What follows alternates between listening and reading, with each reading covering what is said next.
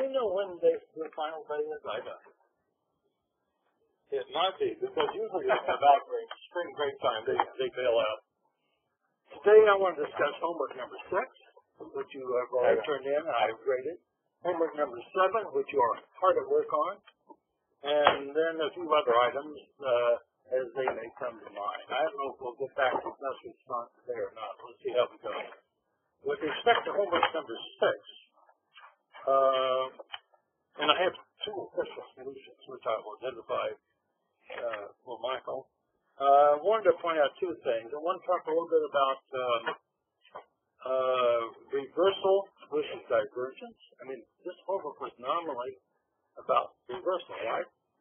But some of you discovered, I'm not sure you really knew what you were seeing, some of you discovered divergence as well. And then the other thing I want to talk about is the convergence of the mode series. You're using Rayleigh lists with the various numbers of modes. And I want to point out that convergence depends on the situation. For the constant popular mean, one mode was really good. For the variable popular mean, one mode was not quite as good. It was in the ballpark, but you really needed to get an accurate answer, you needed more modes for the variable property case, which you would expect, right?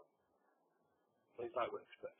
Okay, so let me point out a couple things. These are drawn from Jan Dries. Oh, he's guilty of providing a homework solution.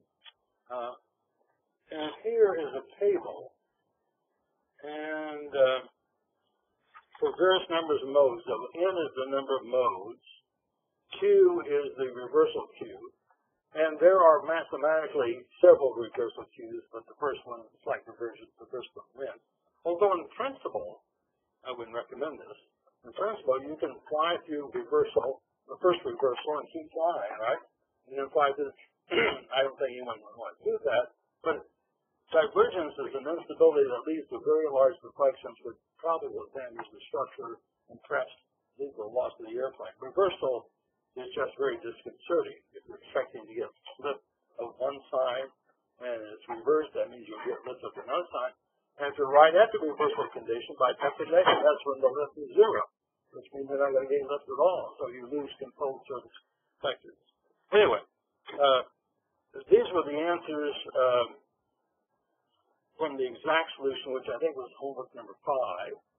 And these are the answers from homework number 6. And as you can see, as we go from 1 mode to 2, 3 to 4, there's virtually no change in the reversal cubes. And that's also true not only for E over C equals 0.1, but also for E over C equals 1. But E over C equals 1 turns out to be interesting because if you look carefully at E over C equals 1, you have divergence before you get reversal, which means in practical terms, if this were a real airplane, you'd never get reversal, right? Because you would have diverged first. Well, we'll see that in a moment. Then, let's see. I'm trying to remember whether it was in this one or the next. Yeah, it's in this. So, these were tested on the hand presented results for the constant GJ case in the form of a table, which is okay. But then, when we did variable GJ, you made a graph, which was okay too, right? You can present it in a table, you present a graph. So, here are some results for the reversal Q versus the number of modes. As you can barely see, there's a line here as well, for different values of E over C, right? And as you can see, you need more modes for the variable case, for the variable GJ case, than you did for the constant GJ, which should not be a surprise to you, I hope. Now, Javata, he's not here. Well, he's not going to get credit. Okay. Okay. Is that the way you pronounce it? Davida? Davide. Okay. Anyway, if he were here, he would point out that he did something else.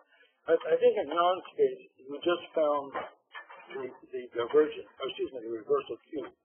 But Davida actually plotted lift versus Q for various cases. Okay.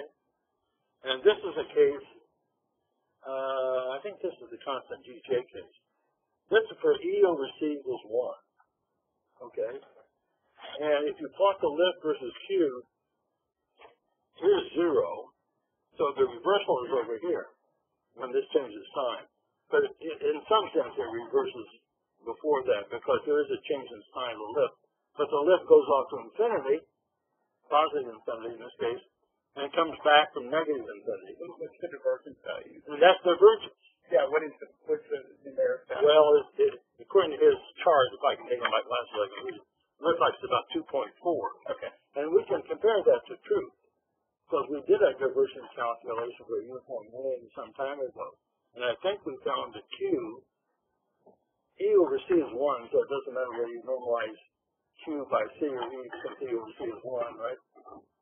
Q was pi over 2 squared, and pi over 2 squared is 2.56, which isn't quite what he got, but it's close enough. And maybe if he put the vertical line here, but maybe the vertical line really is over at 2.56 or pi over 2 squared. Is that very good? Yeah.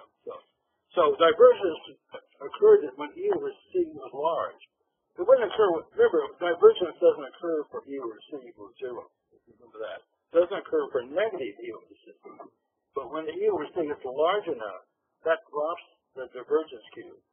In this case, it drops it well below the reversal Q. And that can happen. So when you're doing a static aeroelastic analysis, you need to have a consideration of that. I didn't actually know that was going to happen. I should take credit for it. That's a really nice thing to happen. Remind you that divergence. Okay. Here it is. So, any questions about homework number 6? Okay. All right. So, these are the two solutions and all the other homeworks. So let's talk about homework number 7, which is due on Thursday. And you've all been working hard on that, and even the folks in Stockholm have been working hard on that. And again, I should probably take credit for something that was really an hidden room. But I really didn't give you, looking back on it, very clear instructions. So now we're in clear instructions. But the fact that I gave you unclear instructions led you down the Primrose Path. You know about Primrose Path? Primrose Path is why is the Primrose Path a bad path? It's a bad path. That's something from Shakespeare or some literary allusion. Anyway, It looks beautiful, but doesn't have that. yeah, maybe that's it. Very good. It looks attractive, but it's really not a good path. That's the Primrose Path. Okay. So I think there you go. So I think my imprecise instructions led you astray.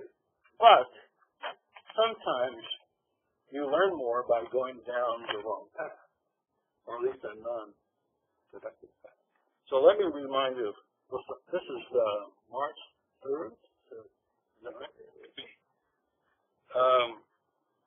Let me remind you of what homework number 7 is all about.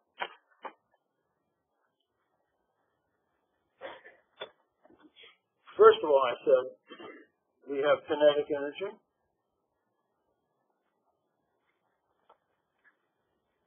which is m h dot squared plus 2s alpha h dot alpha dot plus I alpha dot squared dy.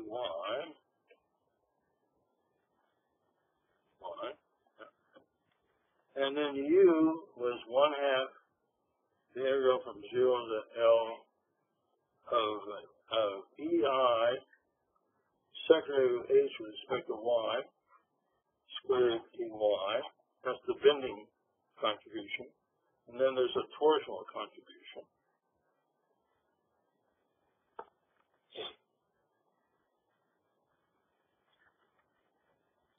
And then there's ritual work, which is the integral from 0 to L of my del alpha dy minus, because of the sign convention, integral from 0 to L h del h dy. Right? I think I called these equations 1 and 2. And then I said, I think most people got this part. Find the equations of motion. I think you got it because I wrote down the equations of motion for you. So you do what you're looking for. Find the equations of motion.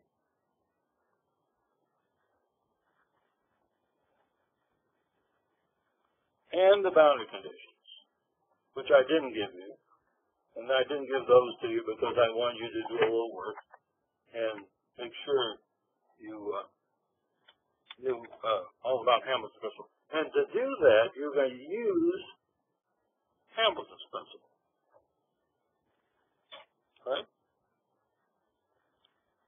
And when you did that, I think most people have been doing this, you get the following. You get M H double dot in time derivatives plus S alpha double dot plus the second derivative with respect to y of EI. This is allowing for EI, which might depend on y. Second derivative of H with respect to y equals minus L. That's one equation of motion. The other equation of motion is I alpha double dot plus S alpha H double dot.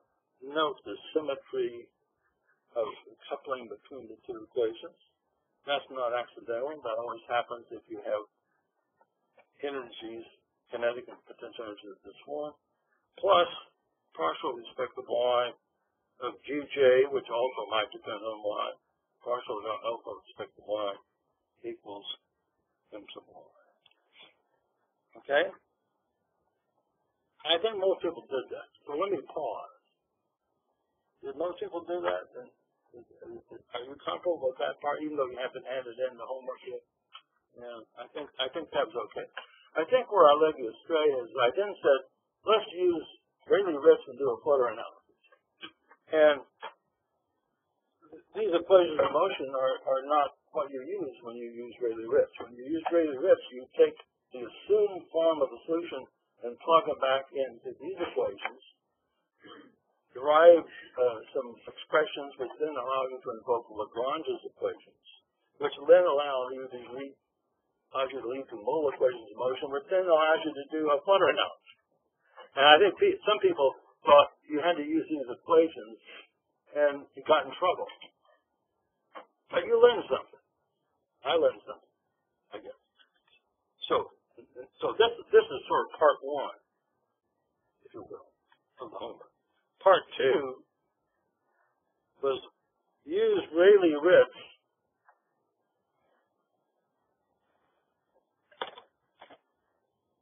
to obtain a flutter solution.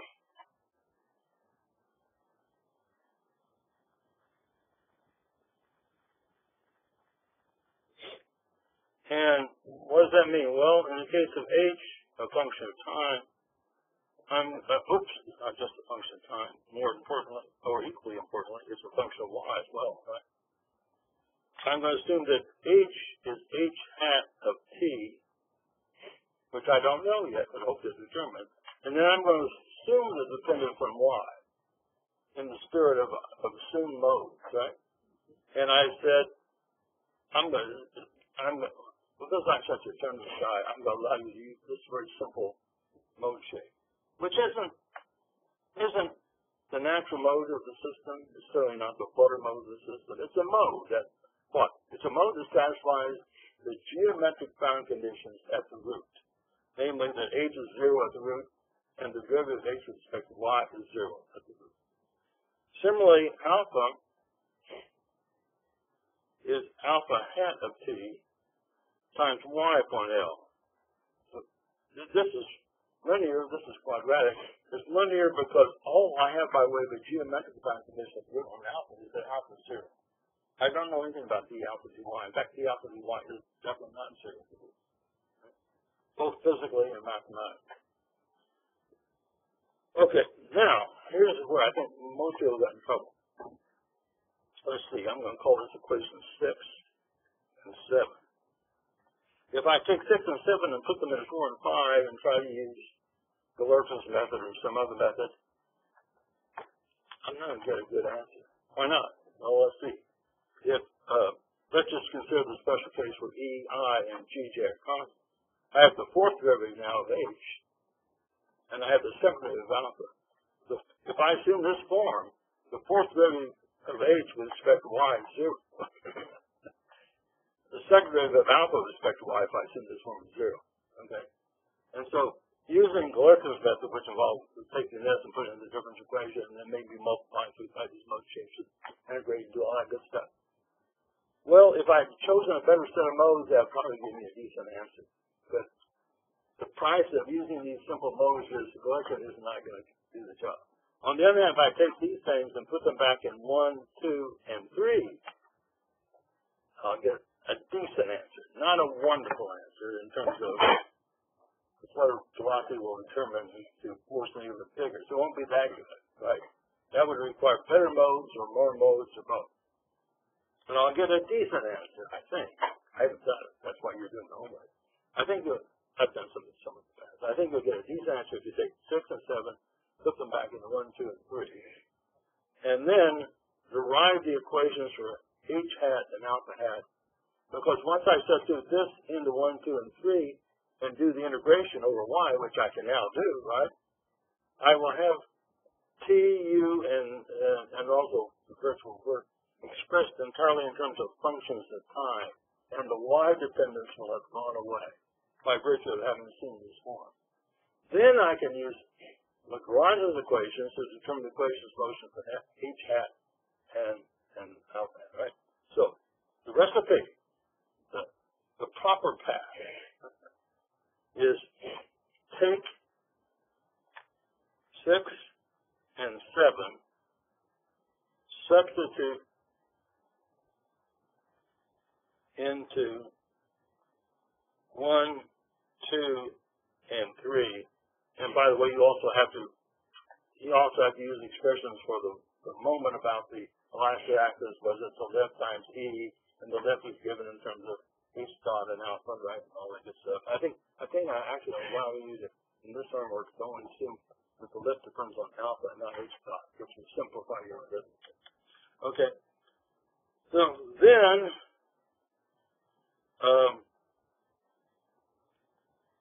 then use Lagrange's equations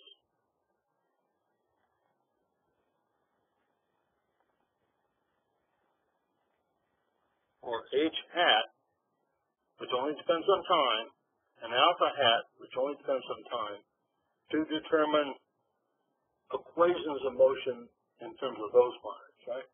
To determine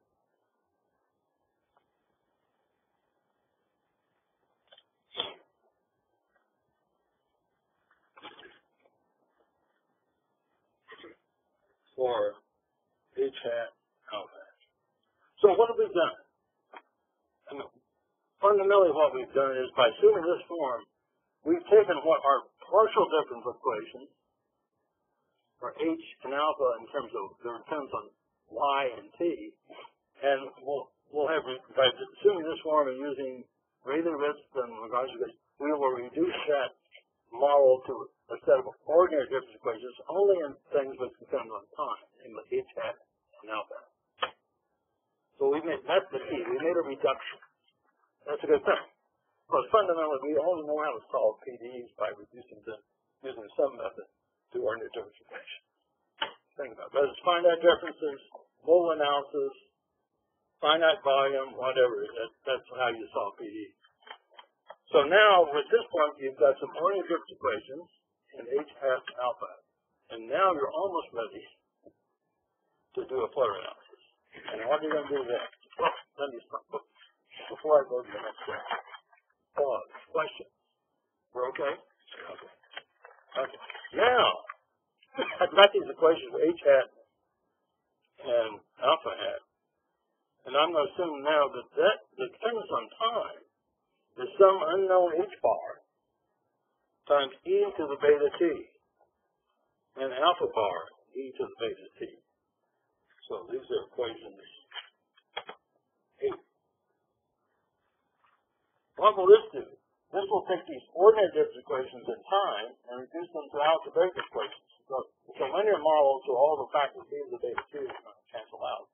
But by virtue of having time derivatives like time, I'll get some betas. In fact, in this case, I'll get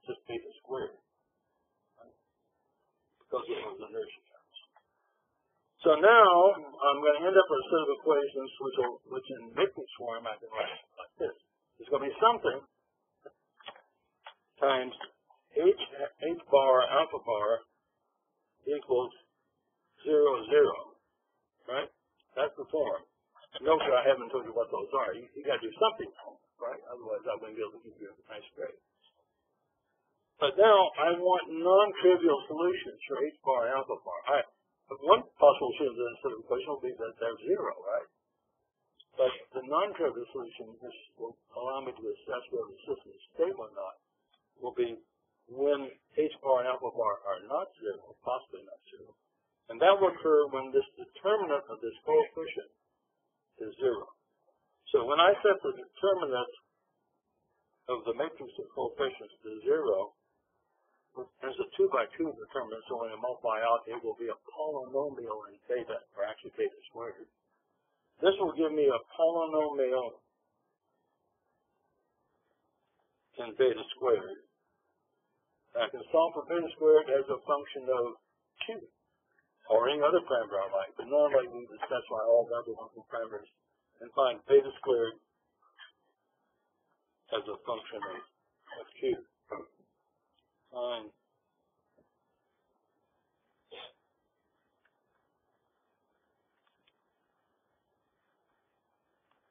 Well, I know beta squared as long as I'm q, I can take a square root. I can find beta as a function of q. And beta in general is a complex number with a real part and an imaginary part. And this is the part that tells me whether things are exponentially growing or decaying, the sign of it.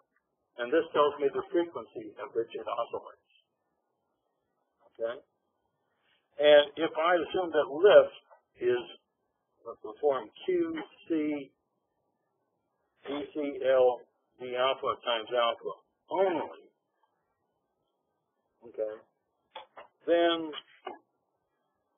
I can readily write down what the dependence of, qualitatively, what the dependence of beta on Q will look like. And I'm going to do that on the next page. But I'm going to wait a moment while you ask questions.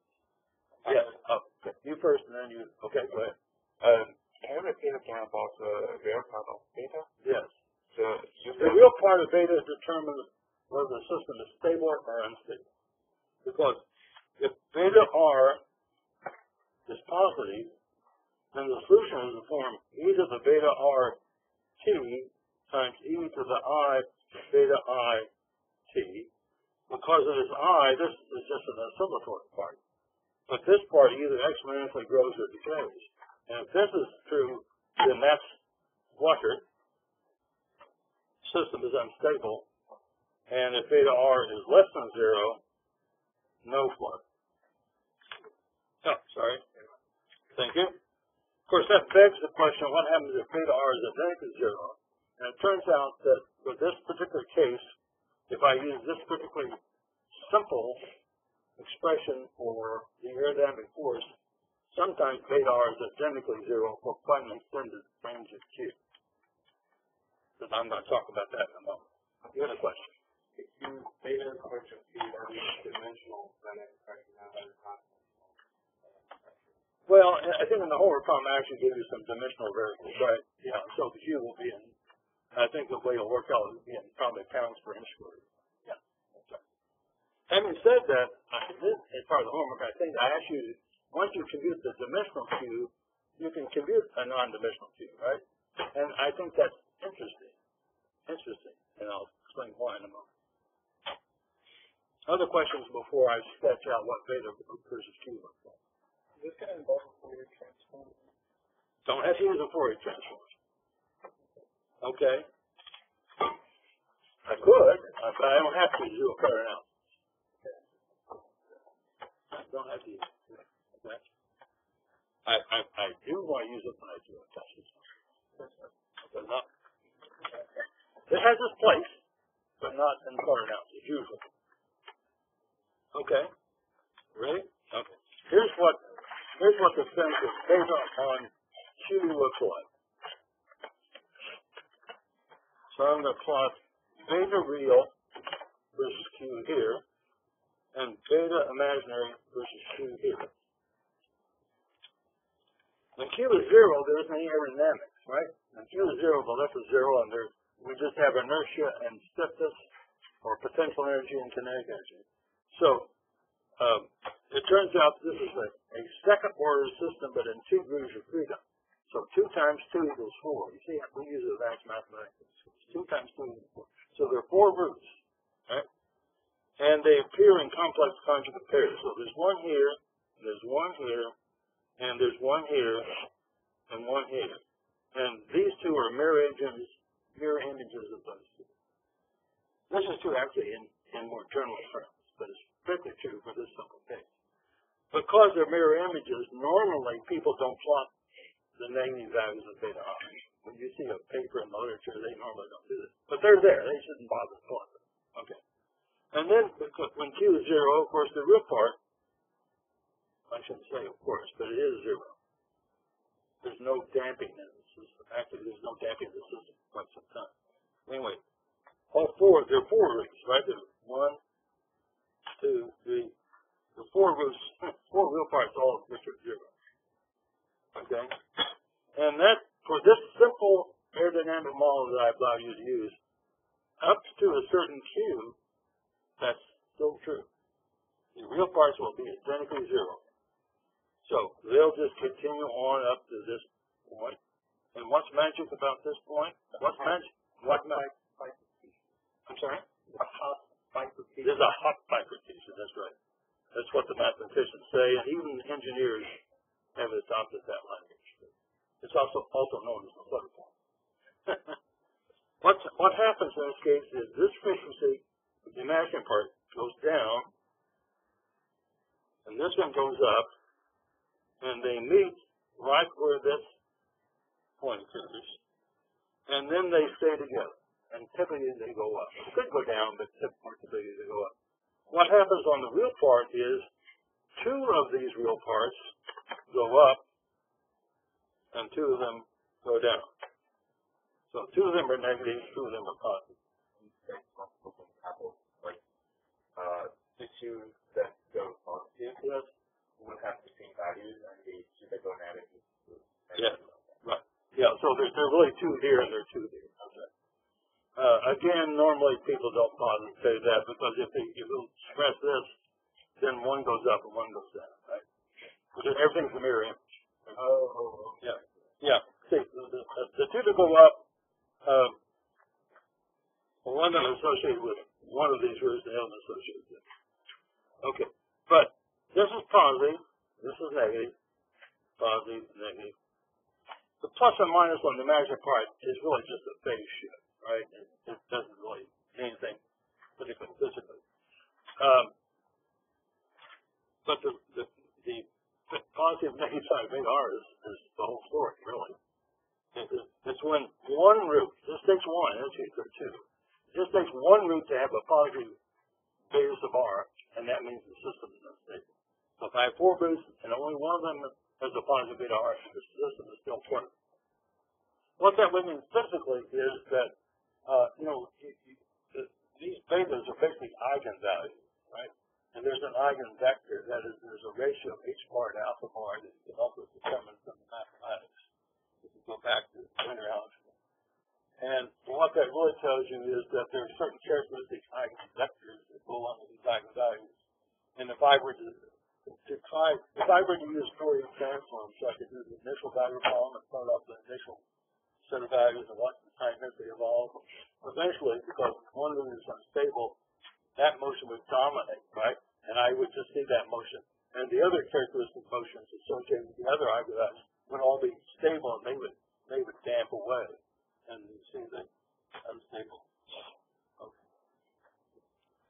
Normally in Fourier analysis, people are interested in this point, right? But sometimes they're interested in also knowing what the motion is like. And they certainly want to know what their frequency is. Because if they're going to do an experiment in the Winslow flight test, they want to make sure that not only did they get a reasonable prediction of the Q at which flight occurs, but also a reasonable prediction of the frequency, because that gives them greater assurance they really understand the physical phenomena involved. And if they're really careful, they'll actually look at the characteristic both shape and measure the most shape, and this thing is going into flutter. Although, if you have a very expensive airplane or a very expensive wind tunnel model, you don't go very far beyond the flutter point, right? Because you don't want to lose the airplane or lose the wind tunnel. And both of them happen.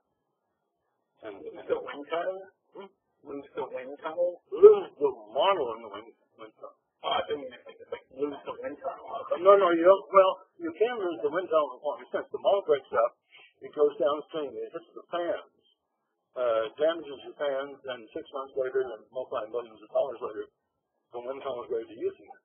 So you can lose the wind tunnel, probably not permanently, but for a significant amount of time and a significant cost to get it back online. Yes, that has happened.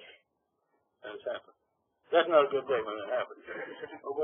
Job security, right? Well, it's not for the flight engineers because they don't have a wind tunnel to play with, right? And maybe for the mechanics who return the plane. Okay, now this is all true. This is what happens when L is Q, C, DCL, E alpha times alpha. I'll make that as a solid line. I will now just tell you this, although I didn't actually do this before. Here's what happens if we have QC, DCL, E alpha, and now I put alpha, and then I choose the term H dot over U, which people have been known to do. Okay? Remember, that's the term we included in gust response, right? Because we want to have some damping in our system. So if we include a term like this which provides damping, then what happens is as follows. All 4 of these roots still start out 0 because it's 0Q. This term is also not considered, right? But then, as soon as we get to any finite Q, all of these things become non-zero, and normally they all become negative, indicating that all the roots are initially stable for small q. So there's one going down like this. There's another one going down like this, so forth and so on. Okay. But then as Q increases, that downward trend reverses, and you get something like this. And here's the new flutter form. Note that I've really shown this as a case where adding H dot actually decreased the flutter speed, which is not unknown in flutter analysis. Usually it doesn't decrease it much. There are other cases where it actually increases. It depends on all the other parameters in the model, right? But, so that happens. And then the other thing that happens is these two frequencies never quite get together. They come close. I'll draw it like this. They come close. And then this one goes up. So they head toward each other. But then typically this one goes like this and this one goes like this. They never quite get together because of the damping. In fact, they're probably closer than I've shown them. I've shown them somewhat this text, so you'll get the idea. And you could do this. That wouldn't be terribly involved. The nice thing about leaving it out is it's a 2-degree freedom system. You'll have a quartic solution, but it's really a quadratic in case it's square, so you can use quadratic formulas and actually analytically extract the eigenvalues. If I put this term in, I'll have, when I set that determinant to 0, determine the betas, there'll be a quartic, which will have 4 roots. And there'll be a beta to the 4th term, there'll be a beta cubed term, there'll be a beta squared term, and there'll be a beta term, as well as a constant term. So then you cannot solve a quartic analytically. You have to go to MATLAB and say, here are my coefficients of my quartic equation. Please find the 4 roots and tell me what they are so I can plot them. Okay. So that's why I didn't actually do that. That wouldn't be, maybe in the next one. So does that give you enough to chew on and do the homework? No, okay. As I say, I should take credit for misleading you so you would have a learning experience, but I really just didn't explain the curve because I'm like that. Yes, you have a question? Can you pull that last graph back up? Oh, good graph. The one you with the dot. Yeah. So just like, it's not a major point, but if you add damping, the imaginary part is the frequency, right? Yeah. Is it possible that if you add damping, the frequency, the natural frequency can increase? Okay. Normally, the damping term doesn't change the beta I very much, except very near the flutter point, which prevents the 2 frequencies from coming together exactly. Okay. Yeah. And as I say, I've exaggerated the difference between the solid line and the dashed line as far as beta I is concerned. Normally they're very close together. Okay. But they're not right on top of each other. The big effect of H dot is on the real part. So there is even in a spring mass damper system, the damping changes the natural frequency. Yeah, but remember, I think it increases it. But well, it goes from increases it. No, I think it decreases it. Yeah, I think it decreases. Yeah. Solid one is the famous truth. But yeah, it doesn't decrease it very much for typical patterns of damping. The more interesting thing for most people is the fact that the damping can actually increase or decrease the particle. Yeah. And when people see a decrease in the particle, what does that mean? How can damping decrease particle? Well, it can. At least in the math laws. Okay? We're all set then? All right. We'll go forth and do great things. Now, having said all that, again, this is part of the learning stage. I'm going to briefly describe the homework I did not ask you to do, but could have. And would be happy to do so if there's enthusiasm for it. Right? We could do what some of you attempted to do. We could go back to those equations of motion that we derived, that you derived from Hamlin's principle, and attempt to solve those equations exactly. Not using Rayleigh-Ritz, not using some modal assumption. Solve those PDE, those partial difference equations, exactly. That has been done. It was first done in about 1944, maybe 45. So long, right? So there's not an opportunity to be famous by doing it yourself. But you should be aware of it because it's a famous case. And it was done at the time people thought. And by the way, the person that did it, Martin Golan, not only did it, he did it using the full Theodorson unsteady theory, not using like simplified theory, the full Theodorson theory. The Theodorson theory is two-dimensional, unsteady, incompressible flow, but within the framework of a linear fluid model, it's the whole story. It was the first famous solution in unsteady dynamics circa 1935 or thereabouts. And then about 10 years later, Golan figured out how to use it and to get an exact solution to those equations. Do you have to do it? I don't think they're doing numerical. Oh, sorry? Do you have to do it numerically or analytically? Well, it's numerical in a sense. I'll describe what he did. And there's a certain amount of numerics. I think this is 1945. You didn't use MATLAB. Yeah, you didn't use MATLAB. You didn't use your favorite personal computer, which you could do today. Not in 1945. Yeah. Anyway, here's the idea. Let's go back to equations 4 and 5. Okay? Let's go back to equations 4 and 5. And so I'm going to write these again, so I'll have them in front of me, and you'll have them in front of me. I'm going to rewrite equations 4 and 5 again. And tell you what Martin Golan did. Martin Golan, many years later, he was a famous guy at the time.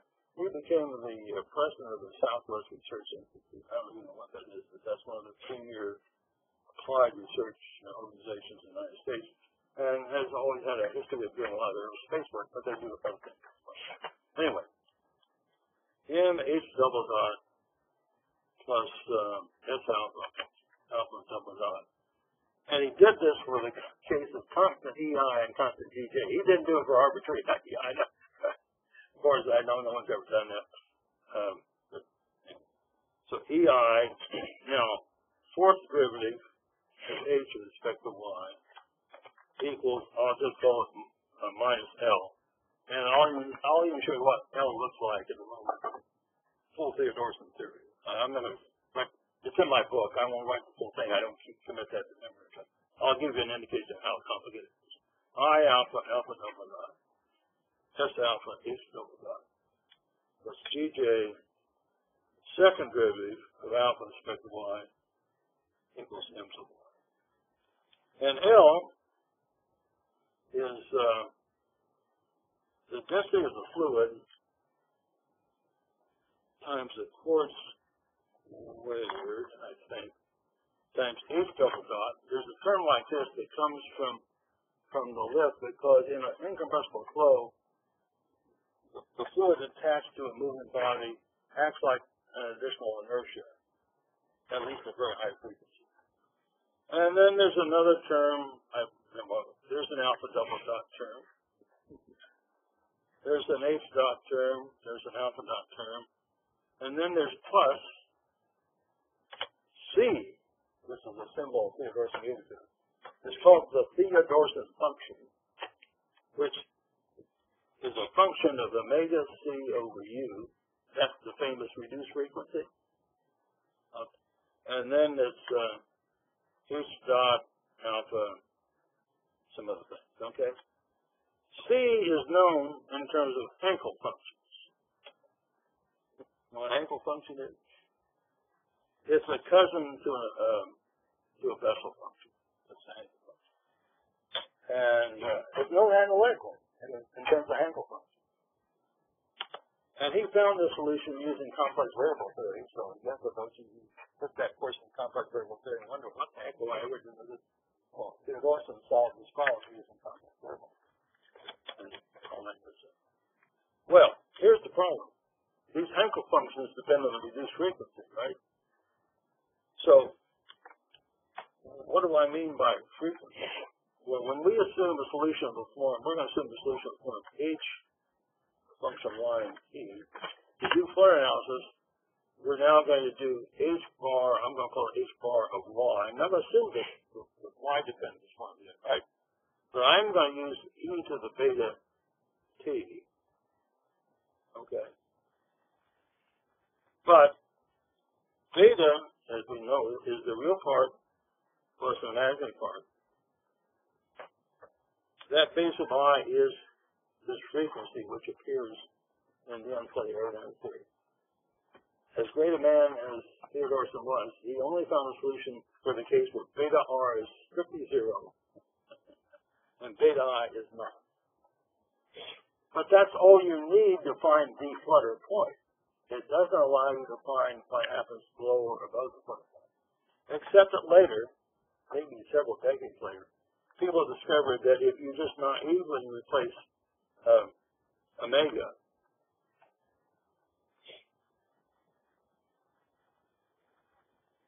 with the full solution, the full form of beta, Theodorson's theory still works, provided you take the right branch in the complex field.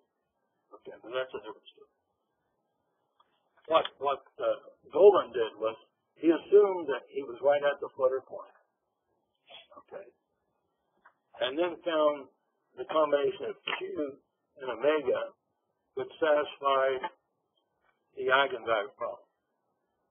That's what he did. Now, he had to do one other thing. He had to find the dependence of H bar on Y. So how did he do that? He used the method that you learned in your course in ordinary difference equations. Once he assumed this form, he assumed that H bar of Y has the form of e to the gamma Y, where you now have to determine the possible values of gamma. Okay? So think about that. What he's going to end up with is a difference equation, which then, using this form, allows you to write a set of algebraic equations where he has to determine these possible values of gamma. So he picks the omega, and he picks the Q.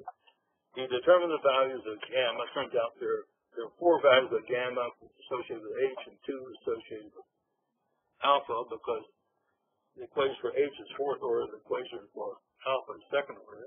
So I had to find 6 values of gamma, effectively. And then he had to work out all that algebra and found that solution. Now, I know you probably want to really get into the details of all that, right? And so if you do, you can look up Dr. Golan's original paper, or there is a more recent paper. This is 2009. I think I mentioned this before earlier. I had a student here who basically thought this was a neat thing to do. So his paper is the following problem. Here's what Golan did, right? Looking edge on to the wave. what this student did was let's do a two-segment wing, a folding wing, if you will. And you can use the same method for that. In fact, you can use that in principle for as many segments as you like. But obviously the algebra gets more and more tedious as you add more and more segments. But again, what's the value of doing that? The value of doing that is if I have some sort of approximate solution method, if I have an exact solution, then I have a benchmark to compare to. Because particularly as you get to more complex geometries, you may get some results that look a little sprayed. Is that right? Did I do that calculation right or not? So let's share this again. Is that, you can take a look at that. Is that for uncontrollable wings, or is that for the control? No one's done it with a control surface, to the best of my knowledge. Okay, so that's there's a chance for you to be in. I'm sorry? So was this for like researching like unfurlable wings? Like why did the student do it? Yeah, because even now, there was a lot of interest in morphing wings, what they call morphing wings that change their shape. And a folding wing is a class of those, right? Yeah, there's a lot of it. And of course, if you have seen airplanes on the aircraft carrier, right, they do fold their wings. But they usually don't fly with them, right? But the thought there was that we would have planes that would fly, and then you would adjust during the mission the angle fold to achieve some optimal performance.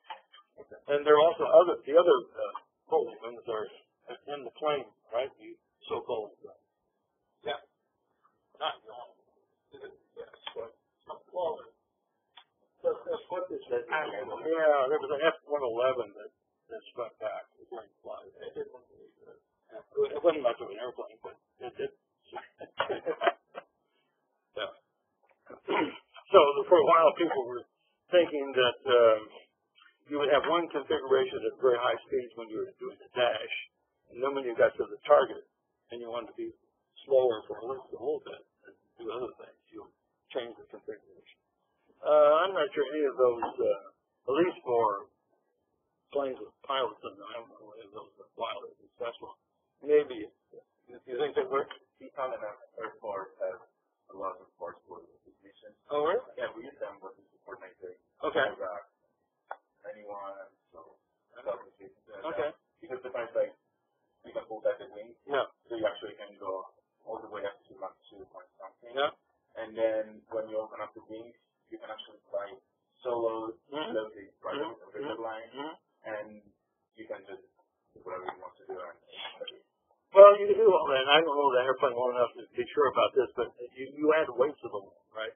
You add weight to the aircraft to have that capability. You have to have a mechanism that moves it, right? Oh, yes, sure. And so there's a trade-off. Yeah, but also you have another mechanism that moves the load that you're carrying. You can get like a pump or an additional tank. It's just going to be like in the same direction of the flow, so you get at least that flow. That's true. And in the modern era, even in civilian airplanes, if you look at the 787, it deforms elastically. It's not a hinged wing, but it deforms significantly between where it is on the ground and where it is when it's in cruise, right? And it's designed to do that, right? And of course, on commercial aircraft, you usually have a pretty clear design point, so you can design for that cruise configuration. Take what you get when you land and take off. And that all, by the way, because it does bend so much, you have to account for that when you do the flare now. Right? You can't do the flare now, just assuming it has the same shape it has. Okay, let's see. Get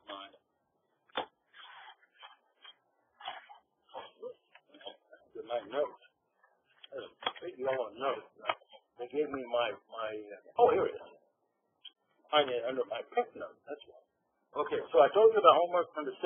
Number 7, we discussed briefly Golan's approach, which is very elaborate and a real achievement. I mean, at the time, people thought that was fantastic.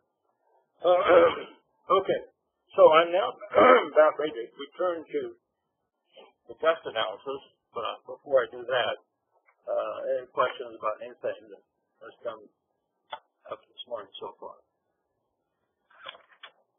Okay, all right, moving right along. let's now return to depth analysis.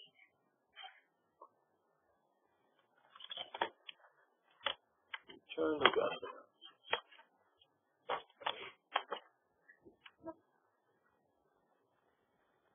And let me just remind you of what happened. We were looking at our wonderful wing.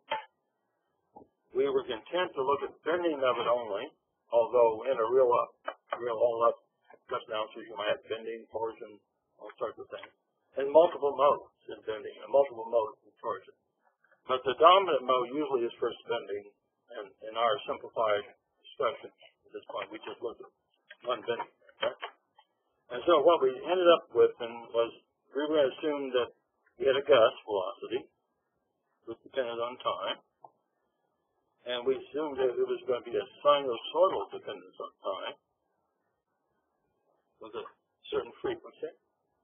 And because we have a linear model, it's fair to assume that H,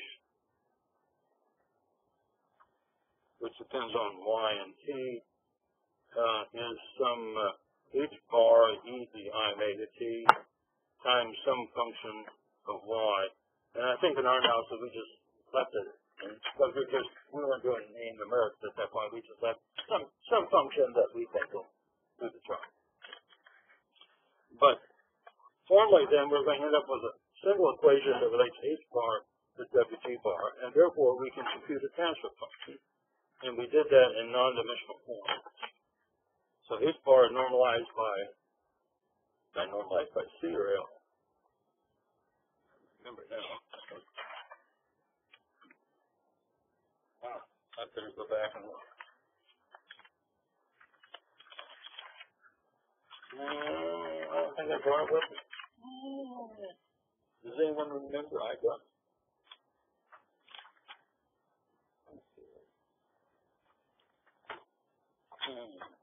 It really doesn't matter, except it probably would be good to be consistent with my previous notes. And WG, of course, we're going to normalize by the oncoming. Anyway, I'm going to call that was by C, thank you. So this ratio is some function of frequency. Okay?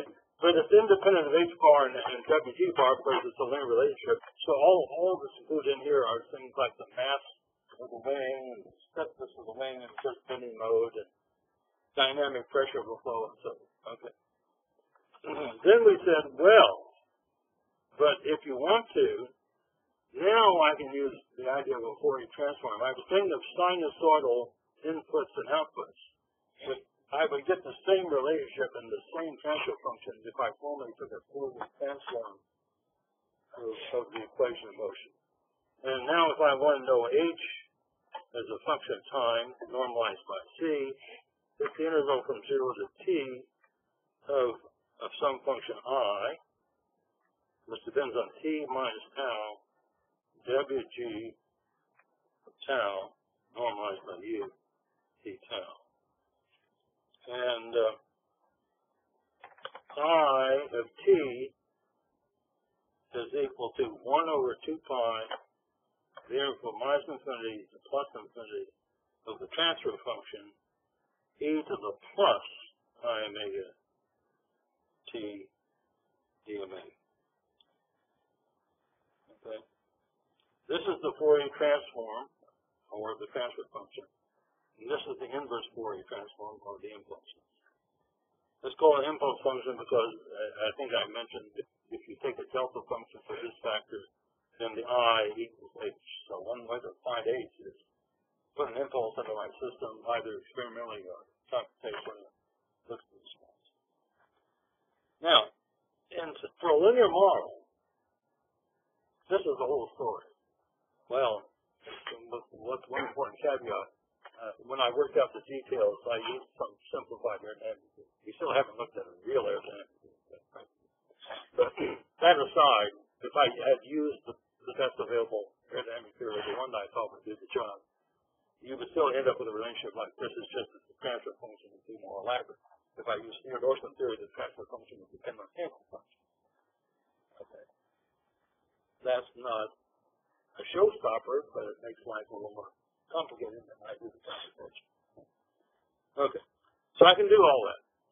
Having said that, there's another approach which is commonly used by industry and by other folks, including people in the surgery.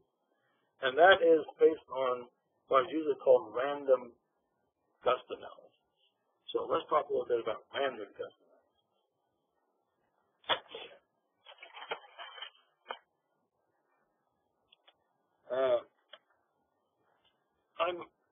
I may not want to know all the details of the time history.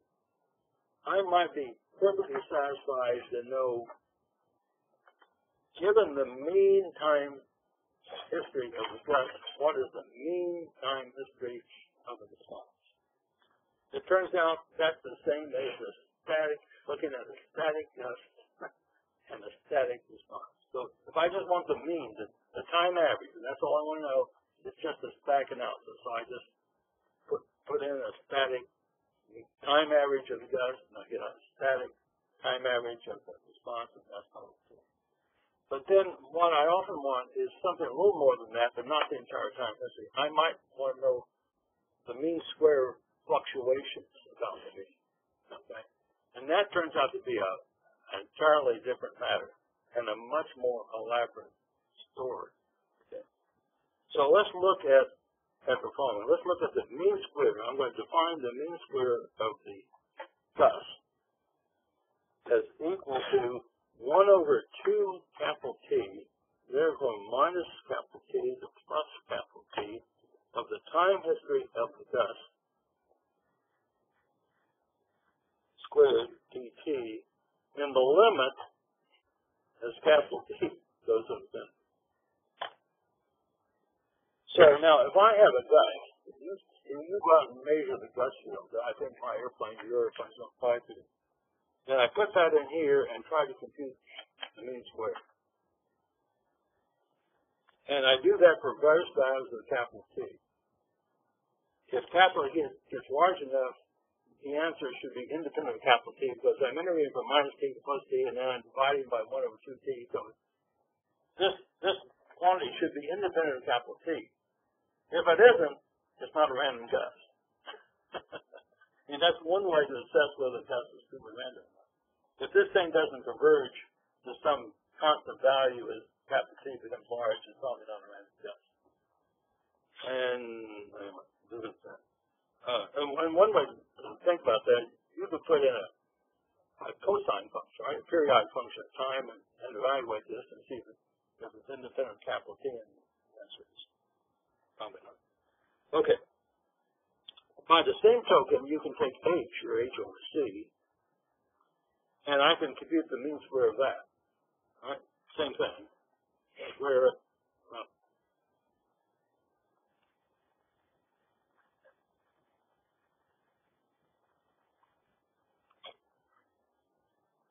I'll write it over. Shouldn't be.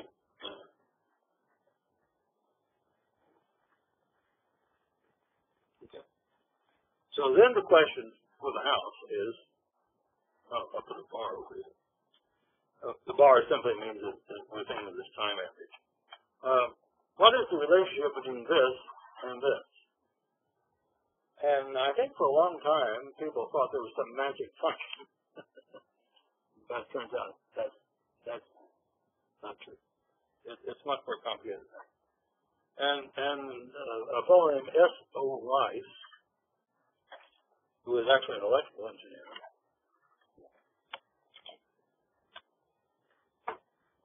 who was studying random noise in electrical circuits and had the same basic challenge, and came up with the method that we use today.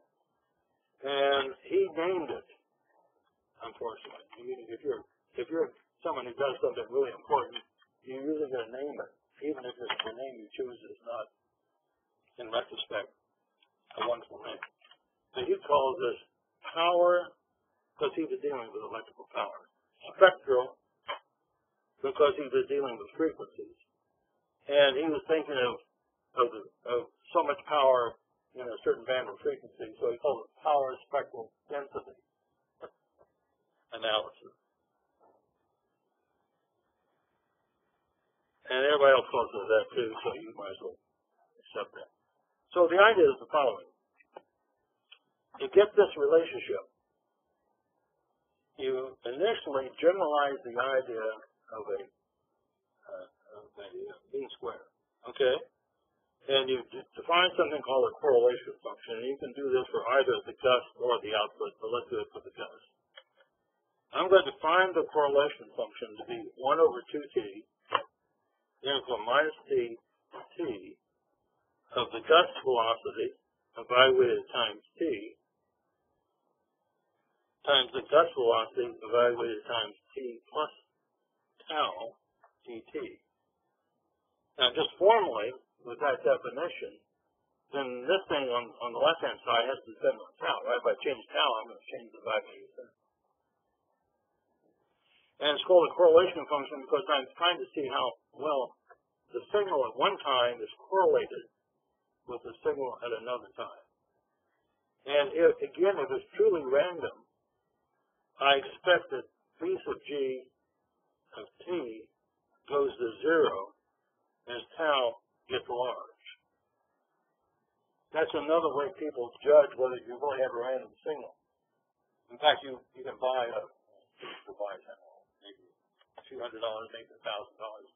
You can buy a correlation machine that will you feed in the time history of whatever you're interested in, and it'll give you the correlation function. And not only that, and by the way, then you can look at the correlation function, see if it's trying to be 0 now. If not, then you're going to have a random input. Right? So plan B. The other thing you should note is the piece of WG at tau equals 0 does equal the mean square of the gust, right?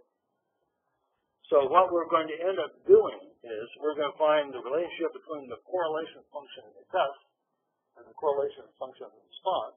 Once I find the correlation function of the response, I can set tau to 0 and I'm done. But what Rice really did, and I think people knew that before Rice, he said, it'd be much easier if we worked in the frequency domain.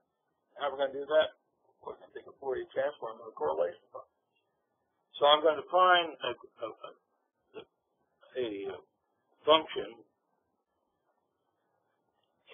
of frequency which is equal to the Fourier transform of the correlation function e to the minus I omega tau d tau from minus infinity to plus infinity.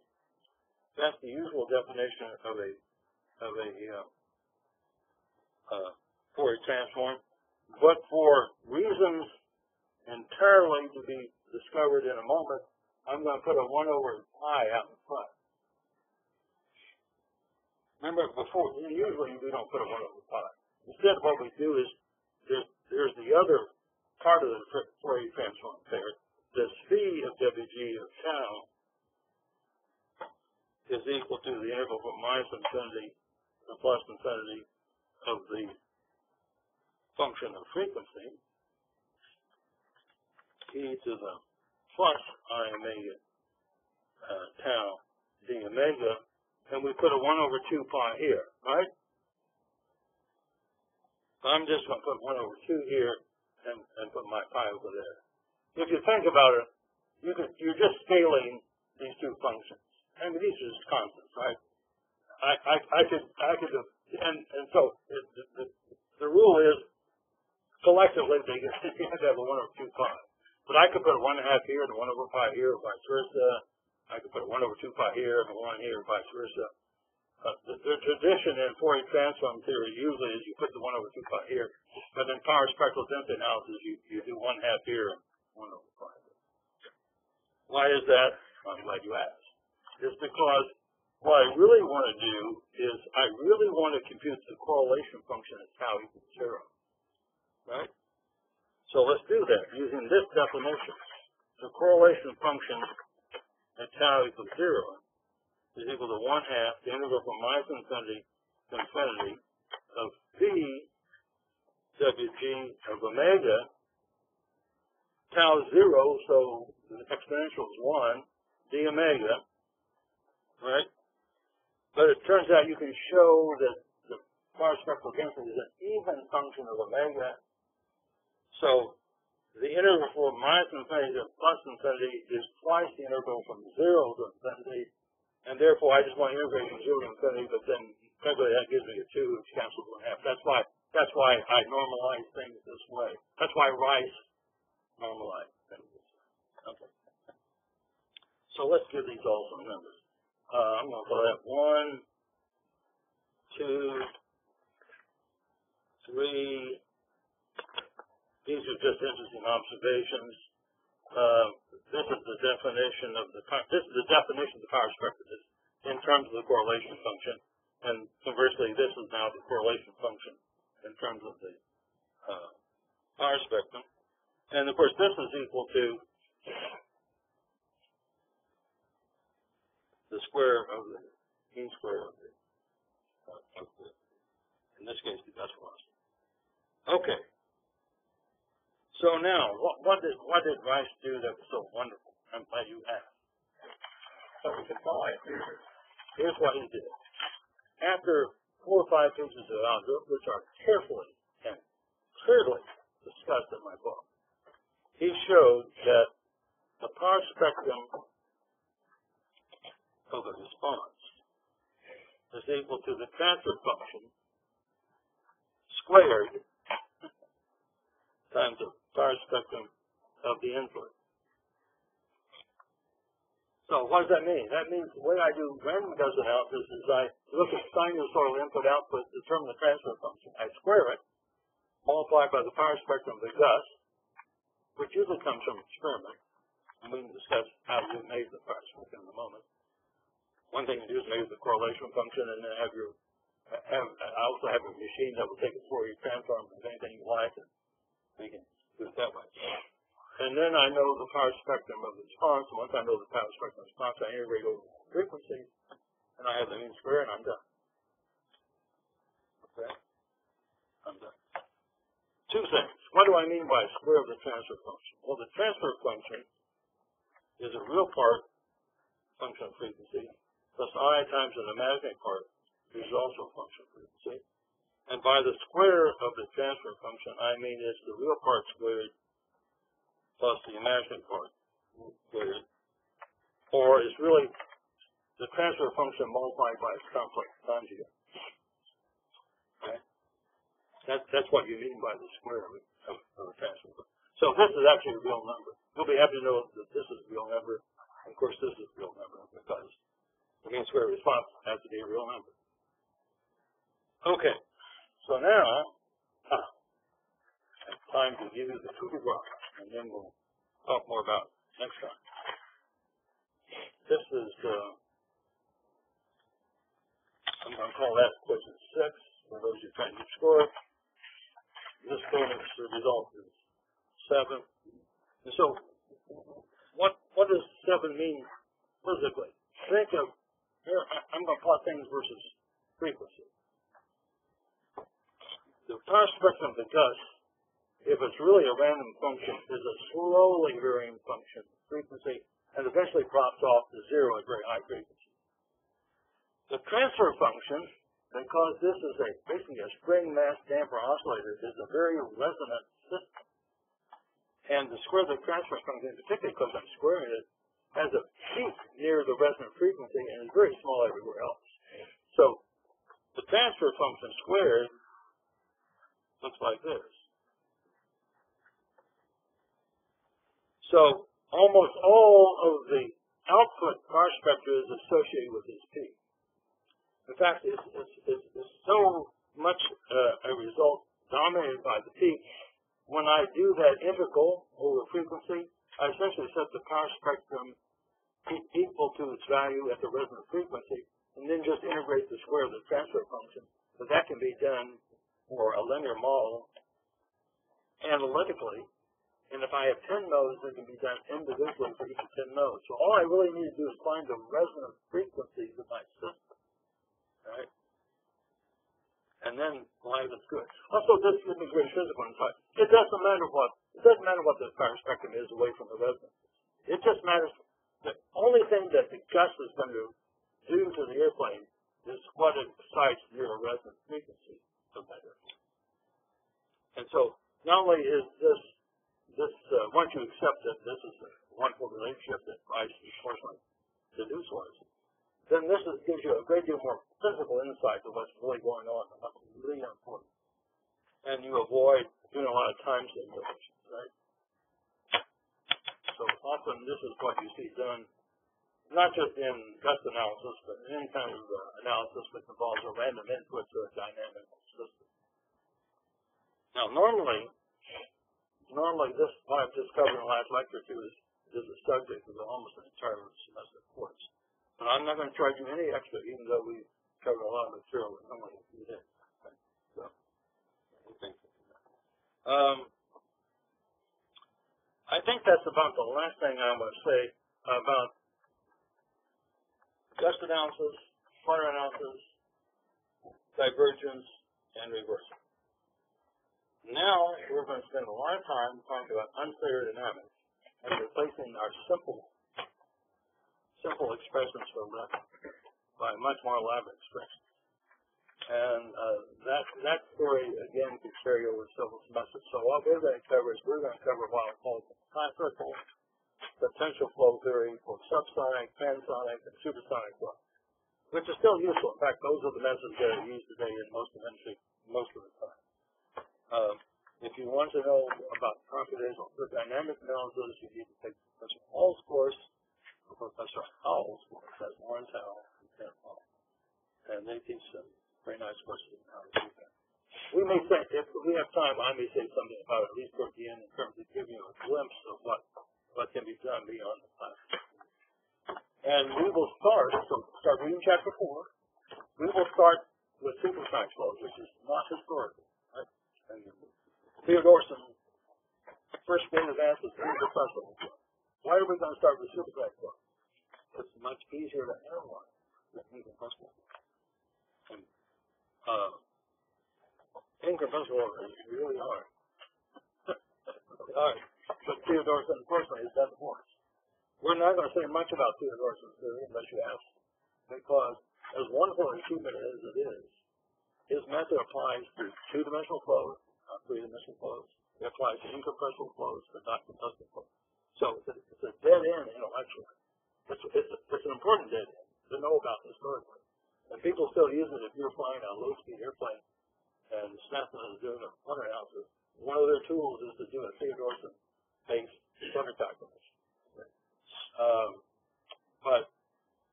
But now, even as Snapson, you probably have an expressible and three-dimensional model as well as an incompressible two-dimensional. So we're going to start off with supersonic flow, 2D, then we'll do supersonic flow, 3D, then we'll do subsonic flow, 3D, we will talk about 2D, and subsonic flow.